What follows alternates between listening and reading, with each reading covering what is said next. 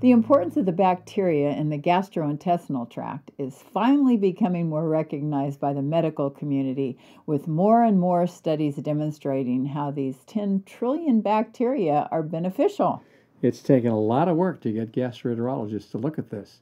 And what we've done is looked at stool as just a waste product and haven't given it any thought in terms of how important it is in the metabolism of our body.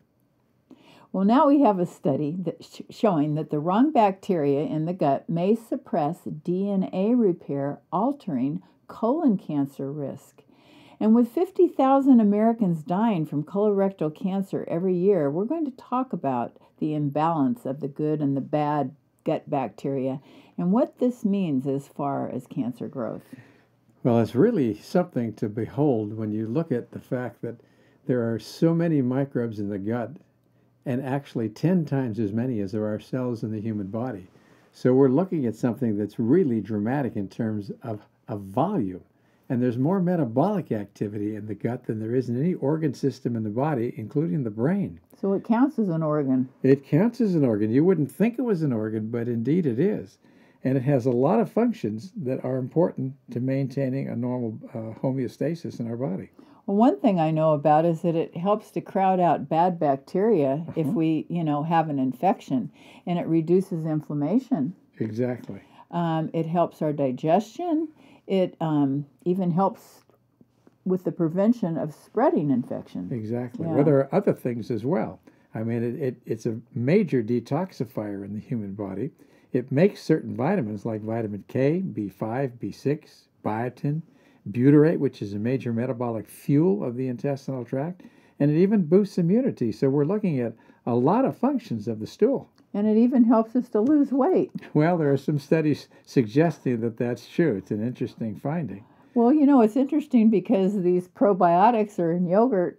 But there's not enough.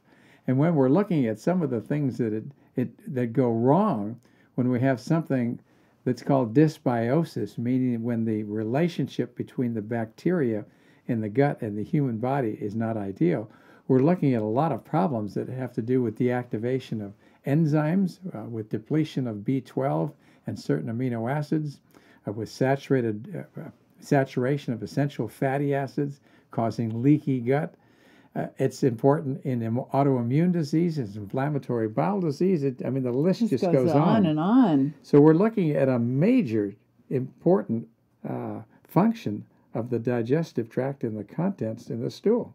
So one of the things that's a little concerning is if people have gastric problems, stomach problems, or they have things like ulcerative colitis, can these change the flora in the GI tract and increase our risks for cancer? Absolutely, and we know that happens. The flexibility of the intestinal tract microbes is stunning, and it will adapt to what we feed it, what the health of the gut is, what the health of the immune system is. So, for example, if you have lactose deficiency or lactase deficiency, so you can't metabolize milk sugar, well, that's not going to be good for us, because those bacteria in the intestinal tract that can metabolize it also make products that are going to make it difficult for us to stay healthy. So the bloating and distension and cramps, etc., is a big factor. And that happens with a lot of diseases.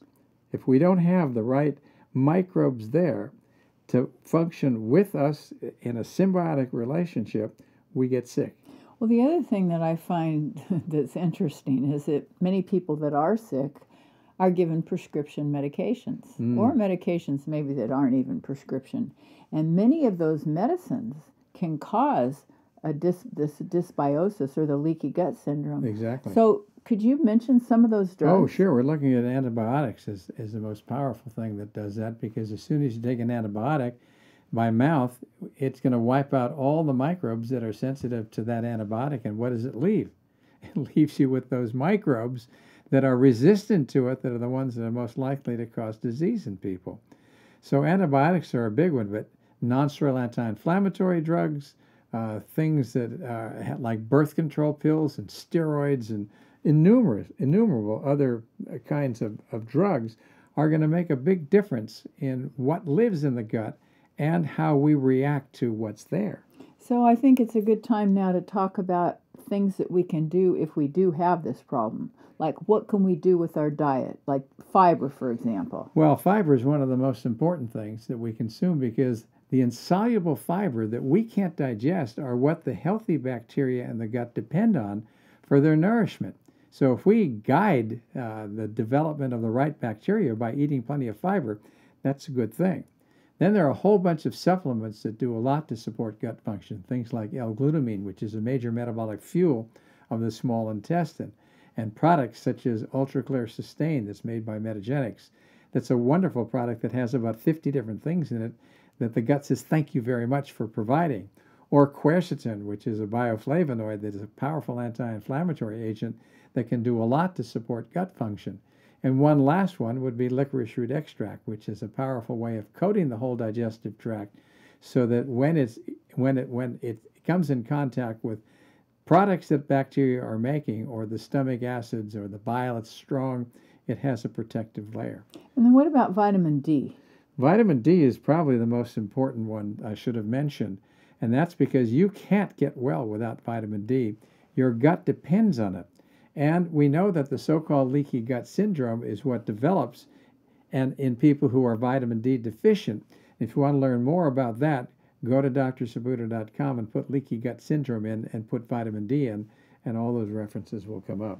And all the other regular lifestyle measures like getting enough sleep and exercising and eating a healthy diet. Right. And reducing the stress in your life, because we know that all those things can affect our health in general anyway, but they do affect our colon. Exactly. So if you want to be well, we've got to take advantage of making sure that our intestinal tract is in the best shape they can be, because what grows on down there depends on what goes on in our lifestyle. If our lifestyle is healthy, our gut's probably going to be healthy because the bacteria that live down there are going to be the right ones.